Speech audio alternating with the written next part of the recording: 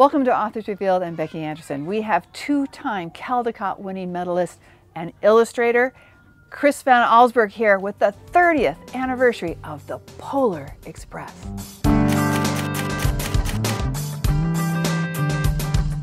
Well, Chris, welcome back to Anderson's in Naperville. Thank you.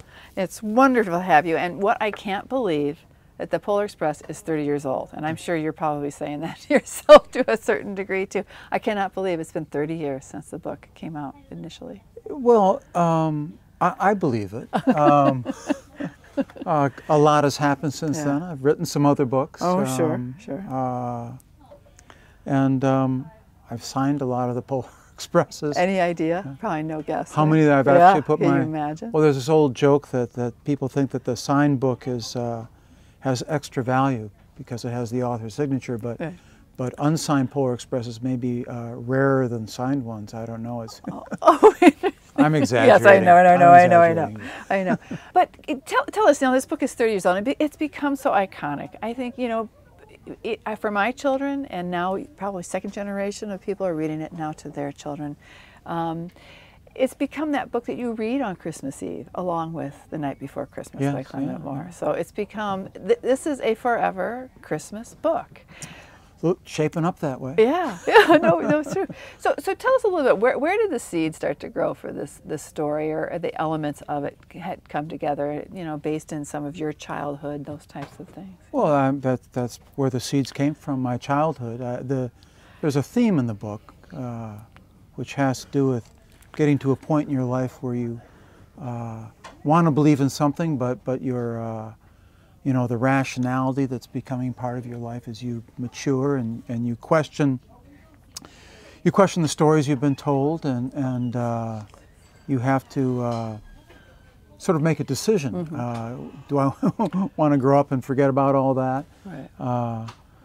All these things that I've been told, and so I had, I'm sure, I can't exactly place the exact time, but 8 or 9, had those feelings that I wonder if all this could be possible because it seems so extraordinary. And by this I mean the remarkable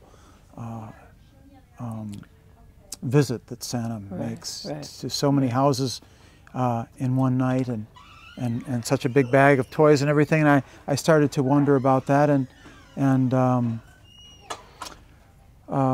was conflicted by it, because yes, I could choose to doubt it, but the world would be so much less interesting if that was the case. Right. And December wouldn't be the same kind of month it was if that was the case. So I didn't want to stop. Yeah.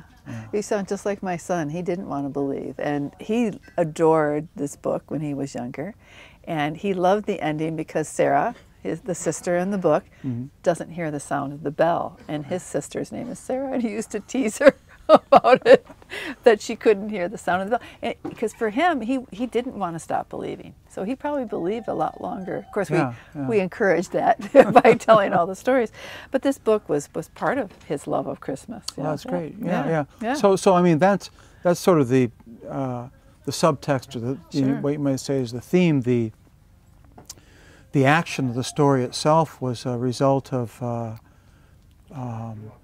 just sort of daydreaming and seeing an image of a train. Actually, the first time I imagined this train was standing still, not outside my house, but in a kind of a forest, and it was winter, and that was all I saw. It was just an image. It was nothing more than that, but as I thought about it a little more, I imagined that this train was waiting for me. It was going to take me somewhere. And then I imagined that I could approach the train, and I was approaching the train, but I was only dressed in a bathrobe and pajamas. And my slippered feet was on hard snow. So all these things I'm just sort of imagining, and then I imagined the opportunity to get on the train, and the train would take me anywhere I wanted to go. So at that point, the story wasn't really about Christmas or about believing or not believing. It was just a kind of a magic carpet story. So I got on the train, and it would take me wherever I wanted to go. So there was a conductor. Was there a conductor that you could tell that, they'd tell you where? Well, as I started thinking about Yeah. it, and I said, well, where would I like to go? Yeah. And then I thought, well, if it's winter, maybe it's December. Oh, maybe it's like kind of later in December. Right. Oh, maybe it's December 24th. Right. Where would I want to go on December 24th if there was a train waiting to take me anywhere? And I said, gee, it'd be great to go north as far as I could. Yeah. I think the book, and I know I read something a little bit about this. You grew up in Grand Rapids, Michigan, Right. and your grandfather had a creamery, and you lived Yeah. next in an old farmhouse or something near the creamery. Yeah, That's all true. and then you moved a few times, but then you lived in a brick home. Yeah. And it's sort of like the house that you see in Polar Express. Was that based a little bit on where you grew up and some of those experiences? Oh, absolutely. I was drawing on feelings that I had as a child, so the natural setting for it was the setting that I remembered from my childhood. Yeah. And so the house isn't clearly depicted in the book, but when they made the film, they actually visited my street. Oh, really? Yes, Oh, and geez. so they were using that for inspiration. Okay. And Yeah. so the environment in which the story is depicted in the film, and to a lesser degree in the book, that's the kind of this house your I street? grew up in, Yeah. and those are the kind of pajamas I wore. The new edition is absolutely beautiful, the cover. What did you do to change the image? Because on the original, of course, it has sort of the white border and it looks different. So, and I know this edition comes with that beautiful gold ornament, but also a new recording by Liam Neeson, because the original was William Hurt. Yeah. Actually, I think there have been 3 William Hurt. There was one, I think Garrison Keillor I didn't know did it that. once. Okay. But Right. yes, this is Liam Neeson. I think this is maybe a few years old, but it's being more kind of like prominently promoted Sure, now yeah. with this anniversary edition, and there is a little ornament in there. Yeah. The pictures were originally done in kind of a traditional way, where a picture is printed on a page and there's a white border around it, like matting a picture. And it gives the pictures kind of a preciousness, but it also, by necessity, makes them smaller because the book can only be so big. So in this new edition, we decided to what they call bleed the pictures, which means you take the frame off. So all the images are about 10% larger. Right. And it doesn't seem like much, 10–15% larger, but when you open the book, it really has a kind of a presence that the older editions don't have. So it's an improvement at that. No, it's beautiful. It's beautiful. So tell us a little about your journey, growing up in Grand Rapids, and you went to East Grand Rapids High School. Yeah. And then ended up at the University of Michigan. Yes. But I think there's an interesting story of how you ended up there, Well, and how you ended up majoring in sculpting and sculpture when you were there. So tell us a little bit of that, because it's something about a recruiter that came to your high school. Right. Well, I've told the story a number of times, and I think at least part of the motivation for telling it is how kind of serendipitous, how the strange directions our lives can take as a result of sometimes impulsive decisions, things that aren't planned. So in this case, I didn't study art in high school, wasn't much interested in it.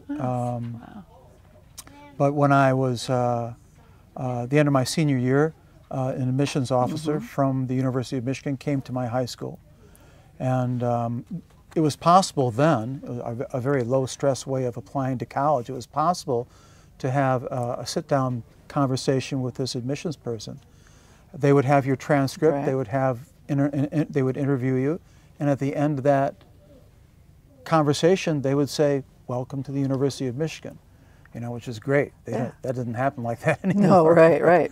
But so I had that meeting, that interview, that conversation, and wasn't sure what I wanted to study at the school, and the admissions person was encouraging me to at least reflect on, this admissions form, which had engineering and language and lots of other things, and because I'd taken a fair amount of science courses and STEM courses in high school, but but I didn't see anything on there, and so I asked him, could I see the sheet again? And he handed it back, and so I saw there was one school that was identified as the College of A&D, and I asked, what's that? And he said, well, that's architecture and design, and for some reason I just thought, terrific, I could get a college degree making art.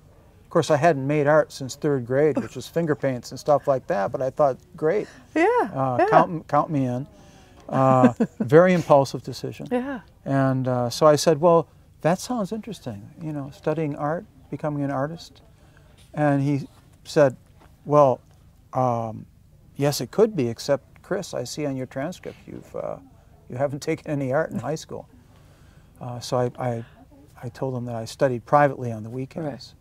And okay. had a little studio out in my front porch where I carved marble and stuff like that. Yeah, right. So he bought it, right. and he let me into the University of Michigan. And then something you said about Norman Rockwell, which was... That was he asked me, after I'd persuaded him yeah. that I actually did make art, that I did right. have an interest in it. You know, not, you know, I mean, I wasn't being completely dishonest, but, you know, I told him a pretty big story. He wanted still to sort of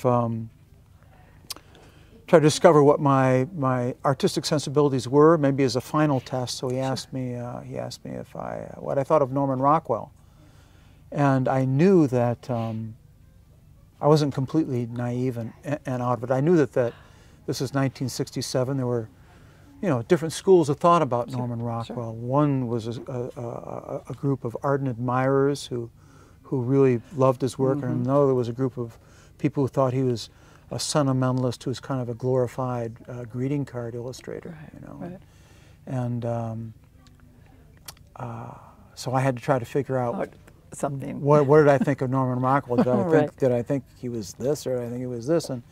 And so I thought about it for a little while, and I sized the man up. You know, he was in his mid-40s, in a crew cut, and he worked for the University of Michigan, and I figured he was probably on this size. So I told him, I said, I know that some people have criticized Rockwell for being a sentimentalist and pandering to, you know, not the sort of, you know, the best sort of instincts people might have, or responses to art, and that he was actually, in fact, a great chronicler of America, that he had a way of telling a story in a single image that would be the envy of every filmmaker, that he was truly a gifted individual. And when I was done with my little defense of Norman Rockwell,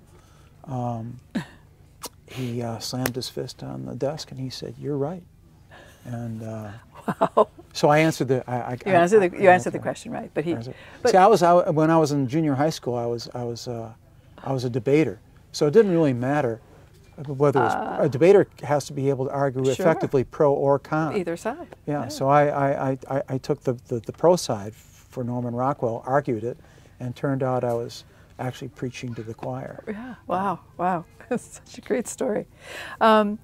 You know, you have a Caldecott honor, 2 Caldecotts, so many honors, and 19 books out there. You know, I always wonder, when you sit down to do a book, what comes first? Is the image in your head first, or do the words? Or is it sort of a combination of the both? Probably a little bit more seeing a kind of image, having a feeling about a kind of a story. Yeah.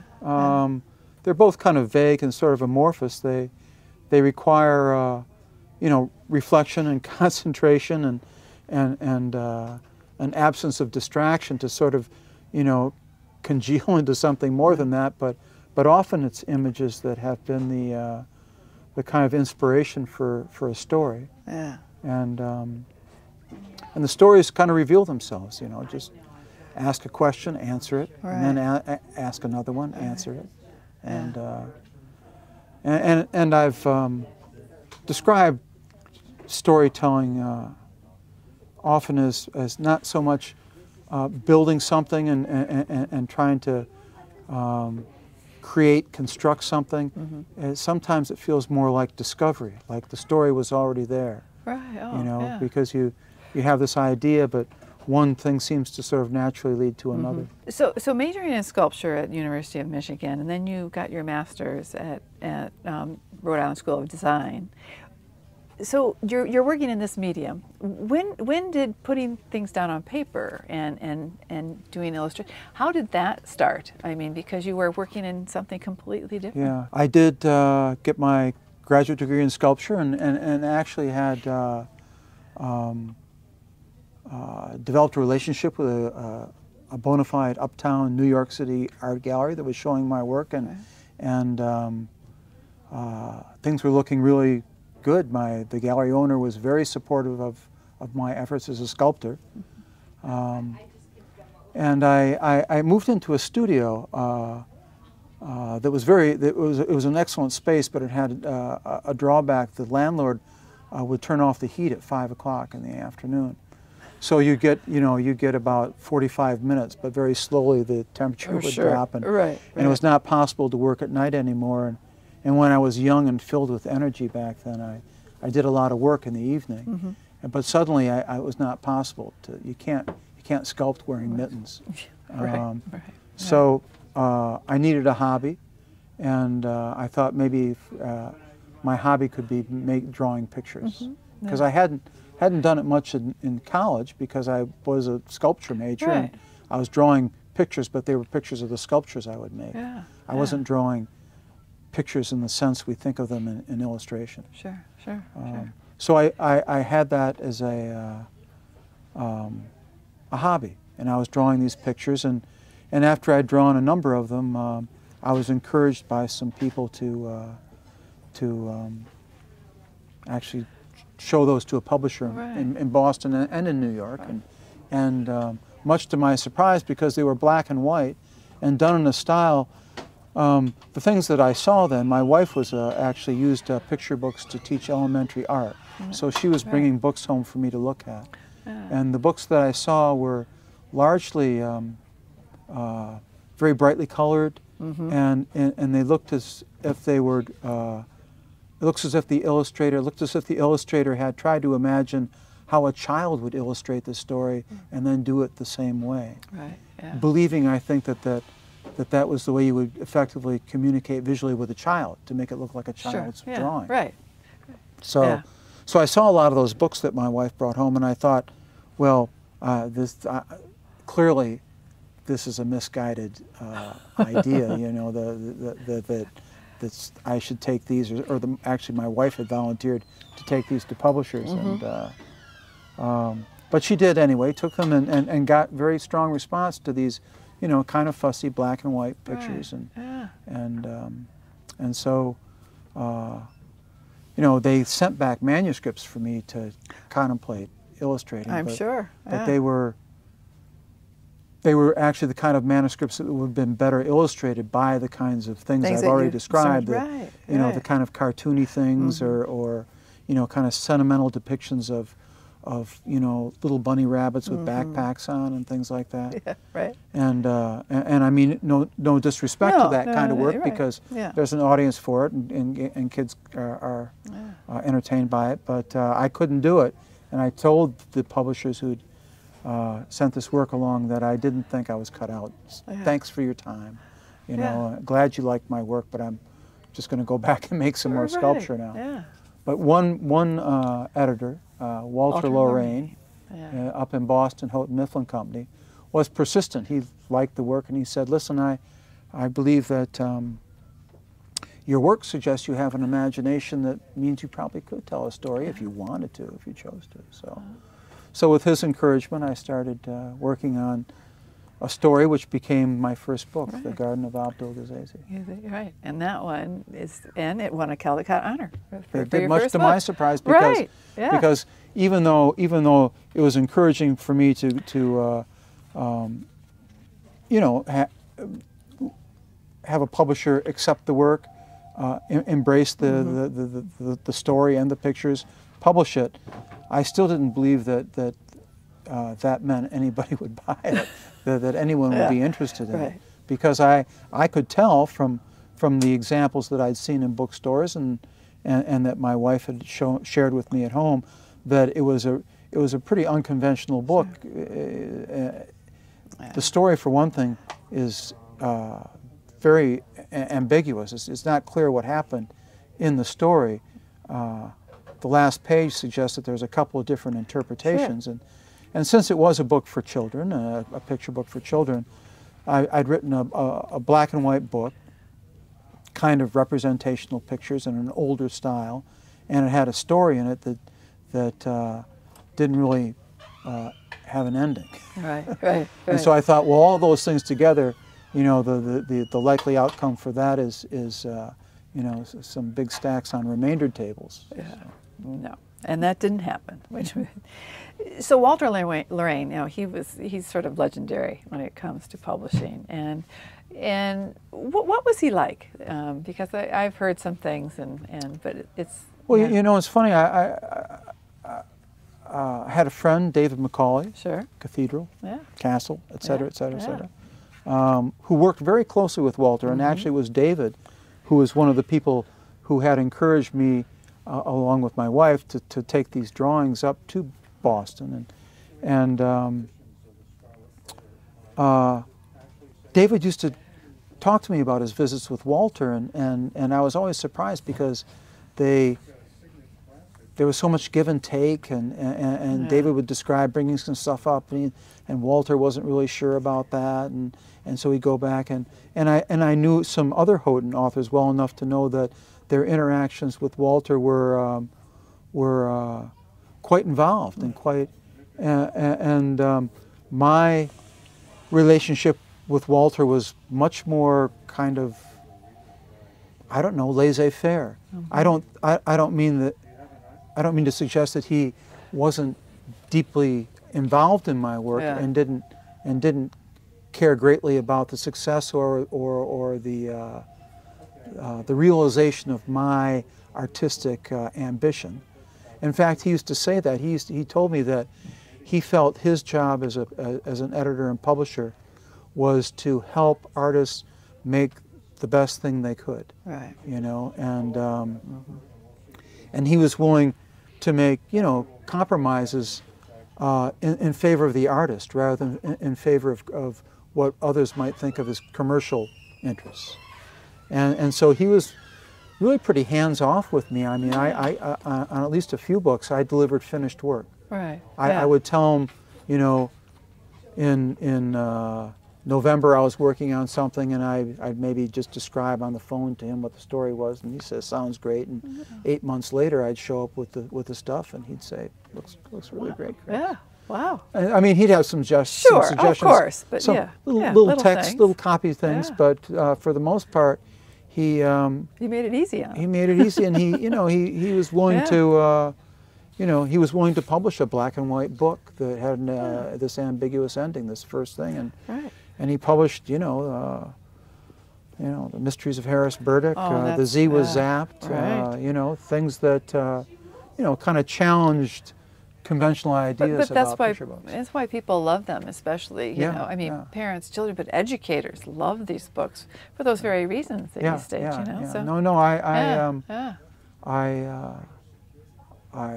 I'm indebted to him for the freedom he gave me, because when I first started doing this, I would hear stories about other people working in the field who were complaining about the word list they had. You know, they were working with a confined vocabulary, and they were complaining about, getting feedback from an art director that, the bunny's eyes weren't big enough, and I thought, geez, that didn't even seem like the same field I was working in. I was working in a different field, and it was largely because of the the freedom I was given. Right. Okay, so talking about, movies, and there have been many examples where picture books have been made into full-length feature films, and Polar Express is one. So expanding the story, but also Zathura, and also Jumanji are examples of taking your books and expanding. Were you involved in that expansion of the story in order to make it into a full-length and feature film? And how did you feel about it, when these movies were completed and were out in the world? In the first case, in Jumanji, the studio optioned the book, and what that means is that they'll pay you a small amount of money. They aren't buying the film rights. They're paying an option for a period of time, and what that option means is that they will try to create a script, and if at the end of the option period they like the script and they'll believe it will make a good film, then they will exercise the option and buy the film rights. Only my understanding is that only about 1 out of 23 or 24 option properties actually get turned into films. Sure. So when you hear about authors that are popping the champagne corks because their book's been optioned, it's premature. Premature, for sure, for sure. It's premature. But anyway, I didn't pop any champagne cork because I don't believe anything good's ever going to happen. So, so I said, so I sold the rights, and I said that it's not going to be a movie. It'll never happen. So, but they commissioned some scripts, and they didn't like the scripts that they got, and it appeared as if their guess that it might make a feature film was ill-founded, and they were ready to walk away. But I talked to the producers, and I said, I think there's a story here that just hasn't been developed, and they said, well, why don't you work on something? So I wrote a treatment, and a treatment is like a 7 or 8 page description of the story of a film, but it doesn't have the conventional slug lines for time, place, dialogue, that sort of thing. It's just a story, what happens in this movie. So I wrote this treatment for Jumanji. About this town that has this trauma because this young boy, who is the son of the leading citizen of the town, and how all that affects the town, and then his return many years later, because it was believed originally that he was kidnapped. The original scripts didn't have any reality in them at all. They just so I was trying to actually get some reality into it. So I wrote this treatment, and it was well received by the studio, and they actually then invited me to write a screenplay. So I wrote the screenplay for Jumanji. But I did not. After I wrote it, they liked it. They actually greenlit it on the basis of that. But it was subsequently rewritten many times. Right. And that's what happens. And, right. Oh, and sure. so the thing I had written had more of kind of like a Twilight Zone feeling to it. It ended up being more of an action film, a disappointment to me, and had been rewritten so much that I didn't get a screen credit, but that wasn't a great disappointment to me. But so I was involved. I was greatly involved in kind of the story architecture at the very beginning, but saw it significantly altered before it became a film. But even when the film was done, even though it wasn't the kind of film I had imagined could be made, it was still good entertainment. It had good performers. It had a good budget. Wasn't always on board with some of the director's decisions, but nonetheless, it was not the kind of book you see done from some children's books where they make something that's not really very ambitious in terms of filmmaking. All they're doing is trying to make something that has the name that all the kids will recognize. That's right. They'll get all the kids in there in the first weekend, make some money, hope the bad word of mouth doesn't spread too quickly. Right, like what they've done with some of Dr. Seuss's books. Yeah. So they, so I don't feel, I didn't feel unlucky about Jumanji, and felt fortunate too that the other 2 films, The Polar Express, which I had much less involvement in than Jumanji, and Zathura didn't have much involvement in that, but in all 3 cases, I think they were sincere efforts to make, good entertainment for family audiences, and had the highest production values, and were, serious efforts on the part of the studios to make good film entertainment. But they haven't distracted us from the great original picture books that they've come from. Not at all. Well, Chris, thank you so much, and thank you so much for coming to see us again. And you're welcome. We're so excited with the 30th anniversary and this beautiful new edition. All right. Thank you. Great. What a wonderful conversation we've had with Chris Van Allsburg, one of America's greatest illustrators and authors of children's picture books. It's the 30th anniversary of The Polar Express. Thanks for joining me on Authors Revealed.